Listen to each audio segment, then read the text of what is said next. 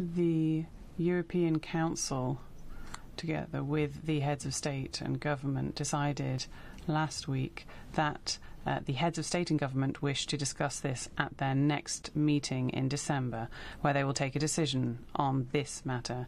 That is the time frame that we have decided on, and then we will take the necessary subsequent decisions in the Environment Council. We are doing everything we can to prepare this as well as possible.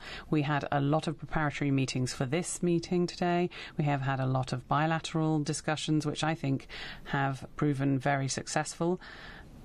That's what we saw in our decisions on the biodiversity strategy today, as well as on the fact that we were able to agree on a text of the climate law, apart from the bracketed part. Now, after this meeting, we will be discussing the outcome, but we will stick to the deadlines that we have discussed and agreed with the heads of state and government. Thank you very much.